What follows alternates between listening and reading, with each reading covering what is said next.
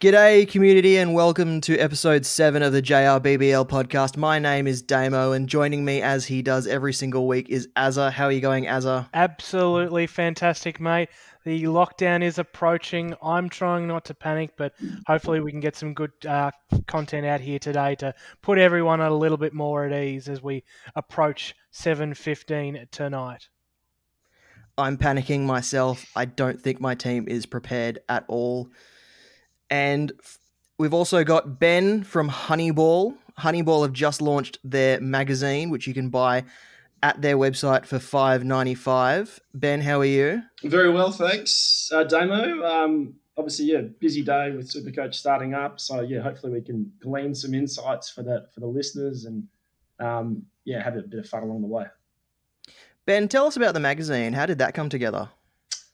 The magazine itself, I suppose I'm keenly interested in fantasy sports and play AFL SuperCoach and BBL SuperCoach and Premier League and whatnot. So I've always had a bit of interest in being a competitive person. I'm always looking for an advantage. And I suppose the magazine spawned out of the idea that I found there was heaps of awesome content out there, but the stuff I found the best was speaking to or listening to experts like former winners and top 10 finishers. So I thought a magazine which highlights them and puts them in a good platform would be a really good idea. So I don't preach to be an expert myself. I think I came about 300th in SuperCoach last year and generally struggle in AFL SuperCoach. So I try to give the experts the platform to talk about strategy and decision making. Very good. And is your team anywhere near complete, even though we're only about 5 hours from the first batflip? I tend to wait, not to the last minute, but within a few hours of the first game to start, just to finalise my team, because I like to get as much info as possible. Like we've already seen a few players pull out of round one in the last 24 hours. So I've got 6 or 7 locks, and then the team's kind of building around that, but it's not set in stone by any means. It's good that you mentioned players being unavailable, because we've had a few internationals decide that they don't want to play anymore because they've been in COVID restricted conditions pretty much all year and have decided that they want to spend some time at home with their families, which is understandable, especially in this tough year. But it's meant that we've had to sort of shuffle our teams a bit and reshuffle our trade plans as well. Do you want to go through some of those changes?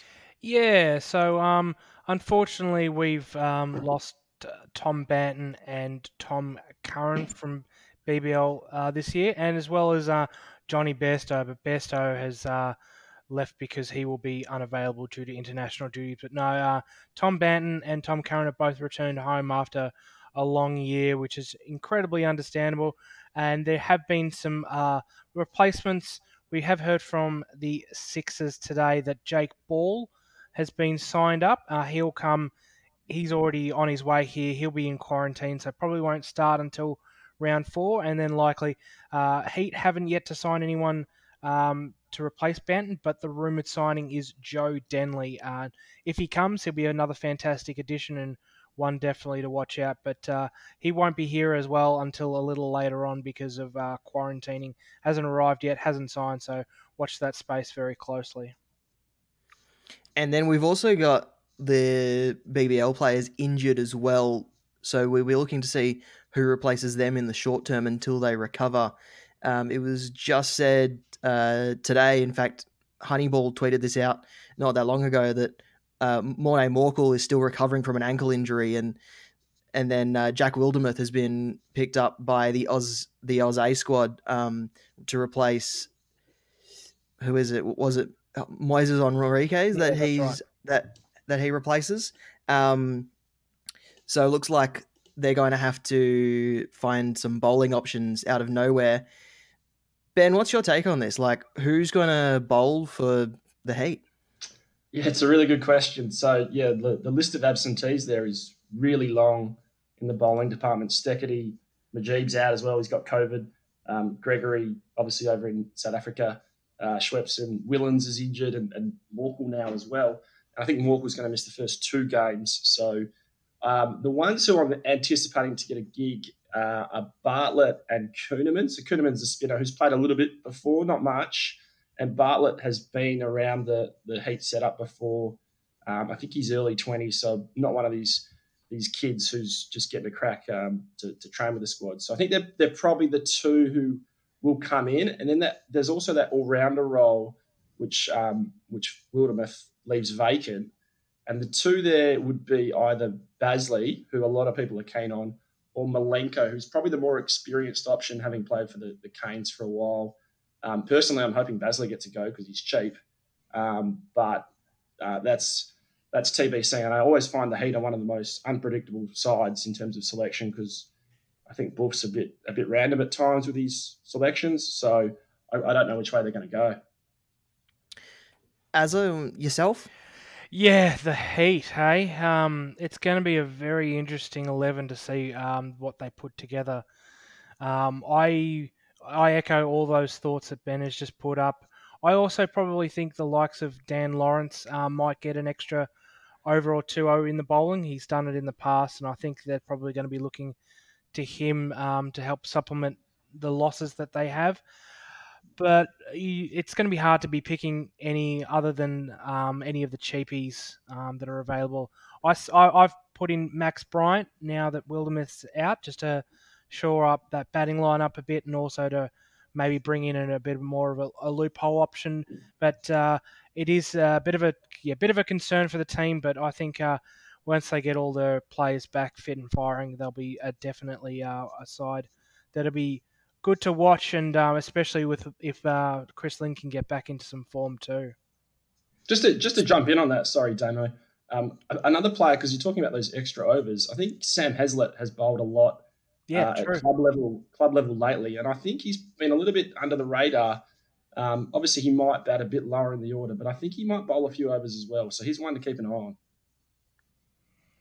And speaking of injuries, Marcus Stoinis was left out of the third T20 game for Australia with his side strain. There's every chance he doesn't play both of the Stars games in this double game week. Does that worry you at all, Azza? Of course it does. I mean, we've talked about it earlier about seeing Wildermuth and McDermott out. It's just thrown a lot of teams into chaos. If Stoinis is out as well, well, geez, that's just a huge loss for the game and for super coaches. I will be watching that space very closely. Yes, his side strain is a concern. We've seen him pull out of a couple games, especially the latest T20 match. Hopefully he gets up. If he does, he'll be in my side. If he doesn't, then yeah, I'll be looking to probably swap him for someone like a James Faulkner, who's going to be damaging with the bat and ball, and also then can have that option of coming in for round 2 when the Hurricanes have a double game week, or there might be some other random shuffling that I'll do. But fingers crossed that he plays. Otherwise, it's going to be pretty challenging after the BBL lockout. And as I said there, Ben McDermott for the Hurricanes has also been picked up in one of the Australian squads there. So he's no longer a cheap option for your wicketkeeper spot. I know he was a popular selection and you were very keen on him as well, Azza. Yeah, definitely. I mean, I had him in most of my pre-season sides. I would have loved to have him in that wicketkeeper bench position or on the field as a bit of a loophole prospect, and to have ready for round 2. He was in fantastic form recently in a warm-up game against Sixers where he hit 96 off about 50 balls, which was just unbelievable, and also said himself that he'd be batting top 3. He probably still might come into my side a bit later on, but obviously it won't be until at least he gets back from the Oz A side. And there's also been some local replacement players for these players who have been selected for the Oz A squad. I can't reel all of their names off, but are there any that stand out to you that could potentially play early? I know the Scorchers picked up Corey Riccioli, who's been doing network with the Australian squad. Anyone else that could potentially play early as this replacement? A bit of a tough one, because there are, as we've said, quite a lot of replacement players that have been since named. I probably like the looks of Gurinder Sandhu from the Sydney Sixers, who's just picked up. He's obviously a past BBL player and may be able to get a game in, especially with the likes of Sean Abbott and Tom Curran missing. Might be able to get a game. Otherwise, yeah, as you just mentioned there, the Scorchers have also picked up a couple of players that might be able to get a chance. Similarly, as Ben also mentioned, Simon Malenko was another local replacement player that just got picked up that might also get a chance for round 1-2 and is one to keep an eye out for. Sorry, Ben, we seem to be just talking and not giving you a chance to say anything. Do you have any replacement players that are on your radar? I do, and I've probably got a few here written down in front of me who may not be replacement players, but cheap ones who might come into the side. So I'll kind of run through them. But one who I've had a little bit of a look at is Ryan Gibson at Adelaide. So obviously Adelaide aren't playing round 1, but his form in their trial games has been really good. He's played BBL before. Their batting lineup looks pretty settled, but I'm not 100% confident Matt Short is locked in. So I think he might be one to just keep an eye on. He's only 62K. He's an experienced player. I think he's about 25. So he's a chance. From the Heat, yeah, Malenko, we already talked about him. The Canes, maybe Nick Winter at 42K. He's been bowling well in the trial games, but I think they're probably settled on their 4 quicks as Faulkner, Ellis, Meredith and Boland. So I think he misses out. Cheap options at the Renegades. Mackenzie Harvey has been pretty good in a few trial games, and he was good a couple of years ago in the Big Bash, and I don't think he played last year due to injury. So he's one who could slot into that batting lineup. Pretty cheap option, but they play on Saturday, which makes it a bit hard. And the other one there is John Holland, who, again, not a replacement player, but only 42K. And I think with Nabi, Tahir, Noor and Imad all unavailable, so all spinners, all unavailable for this first game, he might come in and bowl some spin with Boyce. So he's really a cheap option at 42K. He's a really experienced cricketer, and I reckon he's the kind of guy who'll have a pretty tight economy. So one to look out for there. The Scorchers, there's one who I've got on my radar. I'm not sure if I'd pick him because, again, they play on Saturday. But Aaron Hardy is a bat bowler who has been going really well in the trial games. And the Scorchers have got a bit of an issue with their all-round options with Agar and Marsh out. I'm not sure who's going to make up the overs. There's been a bit of talk about Munro or Turner bowling the extra 4.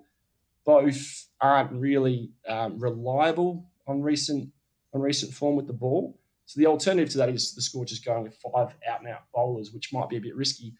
So the alternative to that is playing Hardy at 7, who can bowl a few overs and bat, which, given his form, is a little bit tempting. Sixers, yeah, like you just said, Sandhu is a good one. Either Sandhu or Rogers will play. They're a bowler short. So I think one of those two will play. They've both played a lot of cricket in Tasmania, so I think they might back him in. And even, is it Lawrence Neil-Smith, who's another Tasmanian quick bowler? He might play, but I think it'll be either Sandhu or Rogers who plays tonight, both in the 70K mark. So could be a cheap option, whichever one jumps on once we find out the 11s. And then finally at the Thunder, there's Oliver Davies, who's only 42K. He looks a handy one, actually. He made some runs in a T20 game recently. Probably not in their best 11 at the moment, but if someone goes down, I reckon he's first in. So might be a chance. So, yeah, in terms of replacement players, probably only a handful, but there's a couple of cheapies I reckon worth keeping an eye on.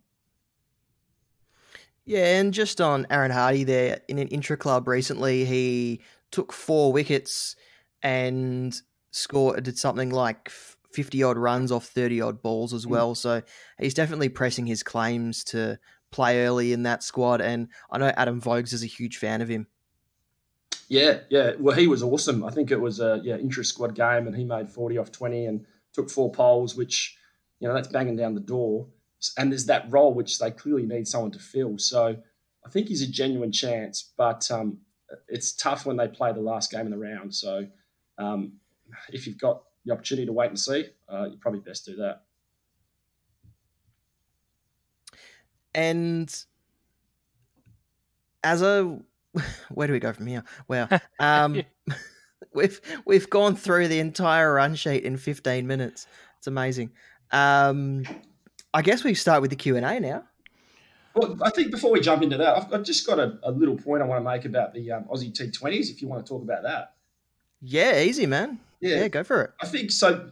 I know Azza took a keen interest in the scores and the T20s and the ODIs, and I found the T20s to be quite indicative in terms of the new scoring system, and I thought it was worth raising in this forum some of the points I noted. So obviously we had 3 games, and it's a good sample size to kind of see who's going well, who's not. But the guys who scored the most and had the best averages were generally the batsmen. So that's a bit of a change from last year's Big Bash, where the bowlers tended to dominate and get the bigger scores. And we've obviously seen a change with the point system where a wicket's worth 20, not 25.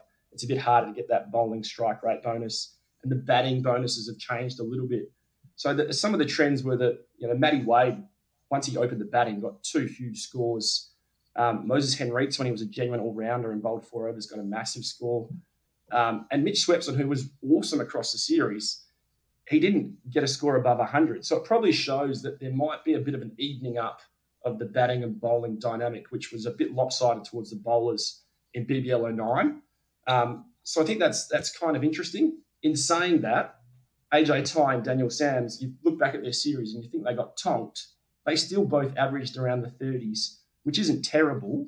And you'd imagine in the Big Bash, they'll probably both get a wicket or 2 more against lesser opponents. So I just think there's a little bit to glean there in terms of that imbalance between batter and bowler. Azza?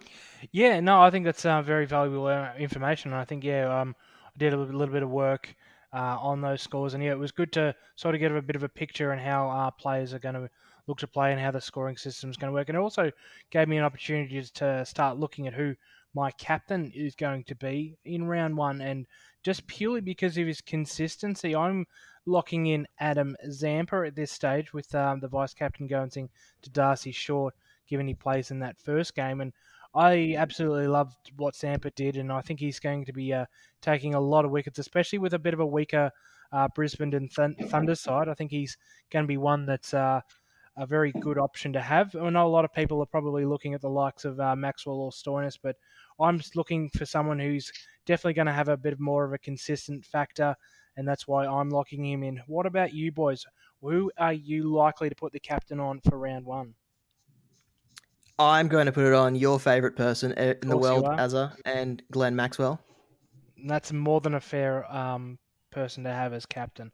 Absolutely dominated the games recently, and looks to be a fantastic player to have as captain. I've been a bit of a neggy Nelly on him, but no, look, I have definitely turned a corner, and he is in my side. Don't have the cojones to put the captaincy on him, but no, I would not blame him if you did. Ben, what about you? Who are you looking to captain round 1? Yeah, I'm not too dissimilar to Damo. I'm going Maxi. And I reckon the captaincy is a really important discussion. It's probably the most important decision you'll make in round 1. I know a lot of people talk about the players on the fringe, and the percentage of points they add generally to your side is pretty low. But the captain, if you nail your captain, you get a massive a double up, and the percentage of your score is massive. So I think it's a really important discussion for people to consider.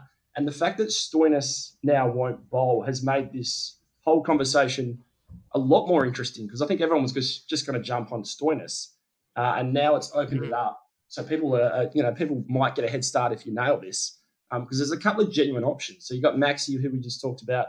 Zampa is a good option. Some people even talking about Coulter Nile. I probably wouldn't do that, but he is an option on the double game round. And then to throw in a spanner, if Darcy Short gets low hundreds in the first game and you've loopholed him, it's a bit of a dilemma. So I think that's that little dynamic is something people need to spend a fair bit of time thinking about. And I love the fact that Stoinis' little niggle has created a few different schools of thought. And I assume we're all putting the vice captaincy on Darcy Short. Yep. Lock it in. What would he have to score for you to actually take that loophole? That's a very good question, especially with Stars having 2 games. I probably would like to see him get at least probably close to 100 or more, especially because given the likes of Maxwell and Zampa, we saw them averaging around the 50, 60, 80 scores in the T20 side. So that would be at least a 160 if they do well in those 2 games. So Short's going to have to do fairly well, given the Stars have got a double game one. I would be hesitant not to take him if he scored anything over 100. And just so that people who are playing the game for the first time this year, how do you execute a loophole successfully? Azza? Yeah, so loopholes are a very interesting thing. I mean, this year the rules have changed significantly to allow us to have dedicated emergencies per each line. Previously, we didn't have that option, and it would just be a 0 on your field, and you just get the lowest scoring player from your bench. Now we get a chance to select these emergencies, which gives us, yes, this loophole option. So essentially what that is if you have a player like Dan Christian on your bench who's got the emergency, he plays in the first game.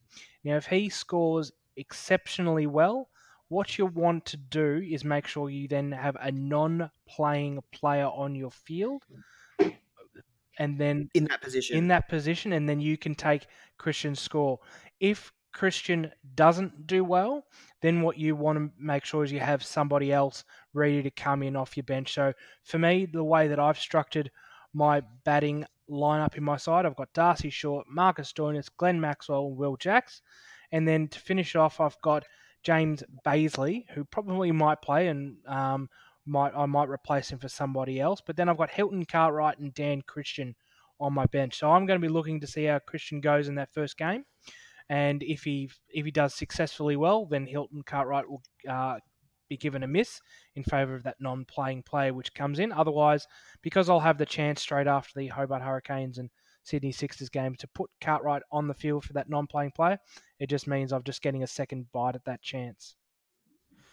I think we move into the Q&A now. So for the people listening to the recording, we are live on Twitch. We have been recording this live for the people who wouldn't be able to listen to the recording before the first bat flip. So we'll wait for some questions to come through. I feel like my biggest issue has been filling that 5th on-field batting position. I would usually just put any random person there, but I've decided to loophole Dan Christian, and I've got Ashton Turner and Max Bryant. I'll just turn Ashton Turner into a non-playing player if Christian scores all right, and then it's up to. And then if he doesn't, I've got to decide between Turner or Bryant. Probably Bryant wins that one. Yeah. I do like Max Bryant. He's in some phenomenal form, especially in the Queensland Premier League. He scored 2 centuries back-to-back on the same day. I think he's very well priced at 67,000. He's locked into that opening position at the Brisbane Heat, so he'll definitely be a good choice, especially with Wildermuth out. There's probably a bit of a lack of good priced rookies that'll increase in price. So no, I think Max Bryant's definitely one that you can place on your field with some confidence. So here's a question for you, Azza, Yeah. because you've been keeping track of it. Any thoughts if the SuperCoach scoring change is going to have a bigger impact on batters, bowlers, or wicket keepers? It's an interesting one for sure. I know I did some calculations earlier in the year, and I found that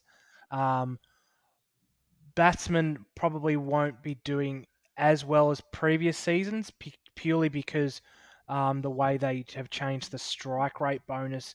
They won't be getting a huge bonus if they score incredibly well, like we saw Darcy Short, have a huge score over 100. This year, that score would be reduced quite significantly, so we might see those scores drop. And similarly, as Ben mentioned before, the bowlers have unfortunately lost a little ground with the 5 runs being taken from wicket, and also then the run rate has then dropped. So instead of last year where bowlers would get a bonus after 2 overs, they only now get it over 3 overs. So those all-rounders that may not be getting those chances and only getting a couple overs will miss out on that valuable bonus. So I would say that it's happened evenly, but the wicket keepers is probably the ones that haven't done too badly because they'll still get all the fielding opportunities that we've seen. but again, they will miss a little bit on that batting side. And Ben, you just went through your list of cheapies that you'd be looking at, but who are your must-have rookies? Who are the must-haves? That's a tough question to answer. It depends who's playing, really. So clearly Bazley's the one who looks like he's going to play, as well as Bartlett. Bazley's an all-rounder, is probably most attractive as a rookie. Another rookie who probably is going to play is Jack Edwards at the Sixers. In some pretty good nick in New South Wales grade cricket, but his T20 form actually wasn't that good, so I might steer clear of him, but he's probably also going to bat around the Jordan Silk 5-6 mark, so not a great role. So it probably will be the guys who are playing, like I flagged earlier, Bazley, Bartlett, maybe a Hardy.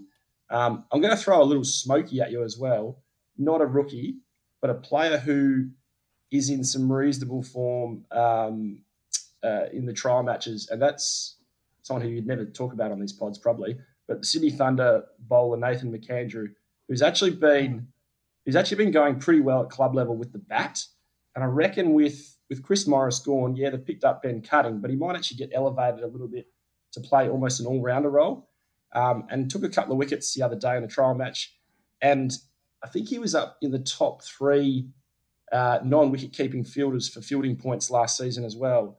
So a player who just scores in a few different ways, and if he actually gets a game, he's someone who might be worth just putting on the radar at 82K. I like the look of him, but I probably need to see that in the Big Bash before I jump on it. We've got a question about Peter Handscomb. Obviously, McDermott's been called up to the Australian squad. Is Peter Handscomb a good replacement for McDermott? I think he's a definite option for sure. The only question is going to be about his role in the Hurricane side and where he sort of fits in. We know that Ben McDermott was likely to be up the order.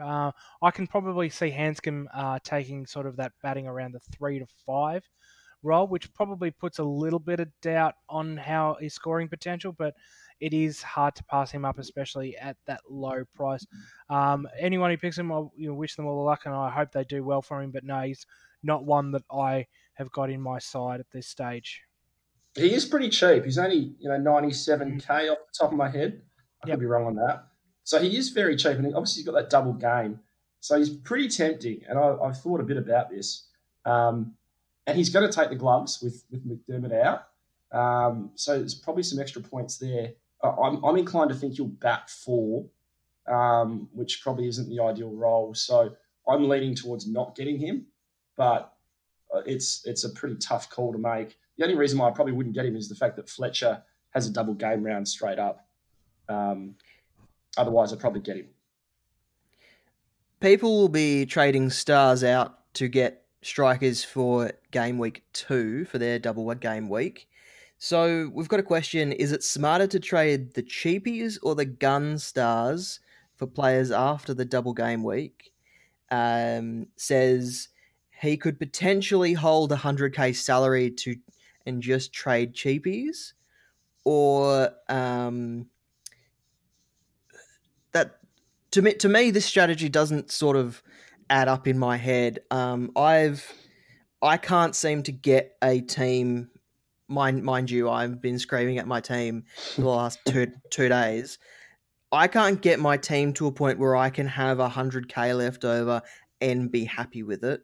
So I think you've got to trade some of the expensive guys for some of the expensive strikers, like a Rashid Khan, a Matt Renshaw, Danny Briggs if you want him, just those sorts of players. So I think you got to prepare to trade some of these gun stars players to bring in gun strikers players to get yourself ahead early on in the competition, because you want to maximize the amount of players who are going to be playing in those 2 games or two or 3 games within the first 2 weeks of the season. I agree with that 100%. I think that's definitely the right way to go about it. Probably the question is, who are the 3 strikers you actually want for round 2? So Rashid's the obvious one. And then the next 2 are a bit tricky. Probably Peter Siddle, maybe, was it Phil Salt? Phil Salt. Yep. But without Nessa and Head, I don't think anyone jumps out as an obvious second best behind Khan. So then, you're kind of weighing up Hurricanes players as well, given they've got a double game round in round 2. So I think you just need to think about who you want to move to. You need to map that out before you pick your original team. I know a lot of people are going Zampa straight to Rashid, around the same kind of price mark. And I think just mapping that out will give you the best chance to get as many players on the double as possible, and that'll probably mean you need to trade your expensive players. Does home field advantage have much impact on the players or the team makeup? Or is there the same impact on all the teams because of the hubs? Yeah, the hubs is definitely going to be an interesting one, and I think obviously early on we're going to see the Hurricanes be quite favoured because they're going to be at home so often. Looking at some of the stats from last year, which I've just pulled up in front of me, looking at home versus away averages, it can paint quite an interesting picture. Looking at the likes of Darcy Short is a great example. So at a home game for him, he averaged 78.67, away 109.3, which is really interesting. But I still think there's no way you couldn't look at picking him. But then on the flip side, where you've got someone like Mohamed Nabi playing with the Renegades, he averaged 126 at home, but 48 away. So I think there is some definite home ground advantage for some players, but I really don't think about that too much. You want to be picking the best players that are in the best form, and you can give some consideration, but it's not one that I've ever given consideration in the past. I will say, if I can jump in on that. So there's two sides who played the home grounds really well, and it's always been the Renegades at Marvel, which is obviously under the roof, so a unique situation. And they've only got 3 games at Marvel this season. And then also the Thunder at the Showgrounds, which has got that slow kind of spitting pitch, which has suited your slower bowlers. They've only got 4 games there as well. So that may impact the way they select their 11 this season as opposed to previous years. So the Thunder may only use 2 spinners or maybe even 1 spinner this season.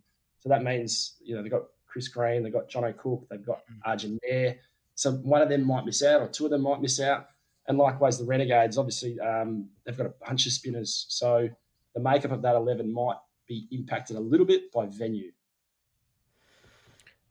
We've got a question from Bob the Pat Rat. Loved the name. He wants to know, who is the best player around the 125k price range? He can't choose between Ingram, Lawrence, Ty, Lynn, or Khawaja, but he's put etc. So any options? Who's the best option? Out of those 5, I'm on the bandwagon. I'm got Andrew Ty in my side. I think he is incredibly underpriced.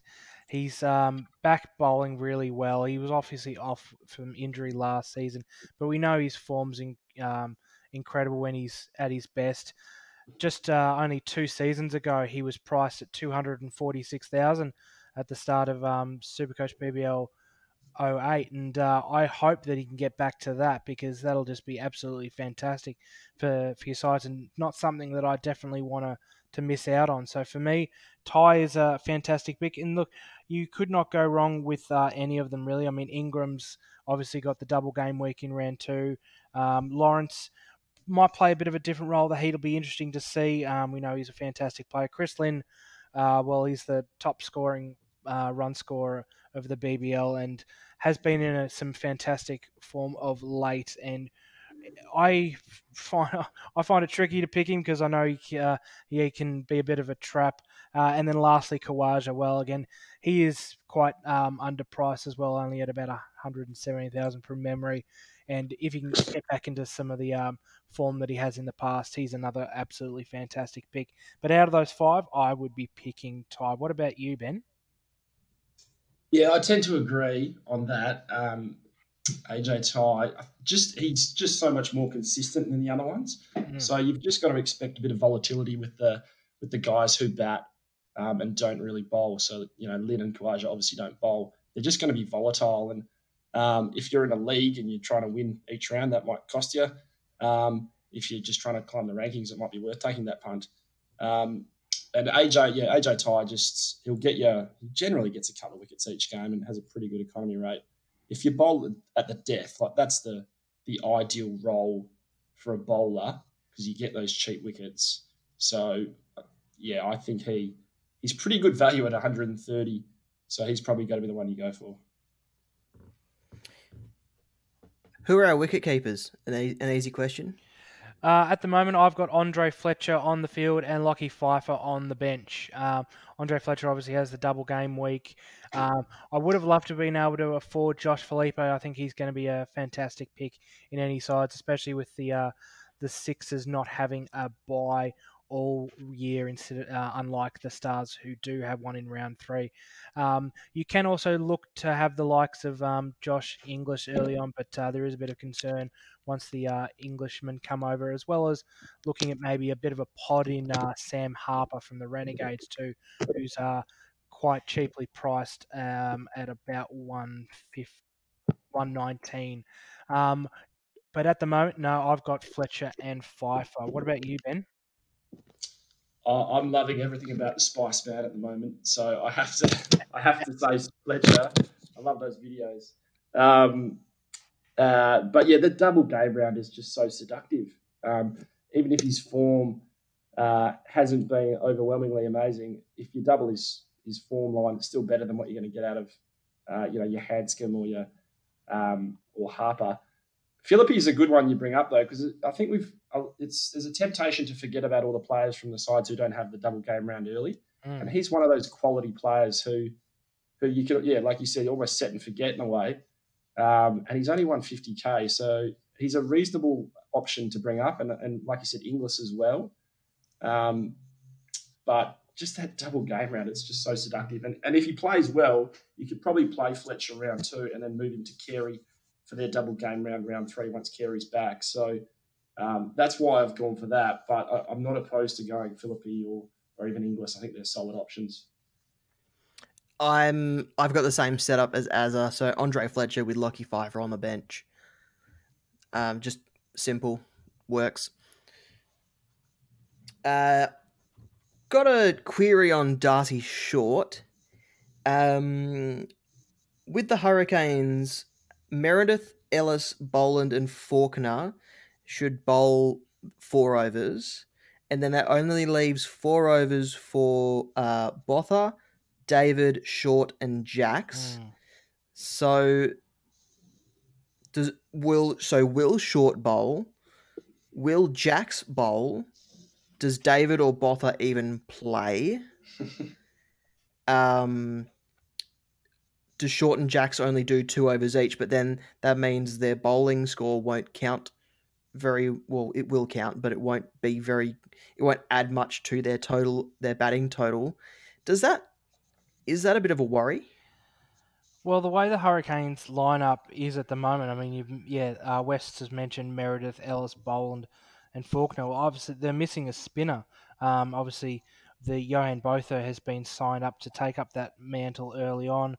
It will be very interesting to see who bowls. I think, given both has obviously come out of retirement and 38 now, I think he probably may only bowl a couple overs, but then which then means we might see the likes of Short or Jacks get in and over as well. I do hope we see them bowling a little bit more than that, and we may, especially depending on how the pitch plays in that first game. If it does happen to be a bit more of a spinning wicket, then we could see both Short and Jacks bowling a little bit more. And it's also probably worth mentioning too about this new sub rule that's in place too. Especially, we might actually see that in play if that pitch does turn into a bit of more of a spinning wicket. They may end up subbing out one of their pace bowlers and trying to bring in somebody else, and then have the likes of Short, Jacks, and both are bowling a bit more. Bit of a wait and see prospect. We should know more after the first game tonight.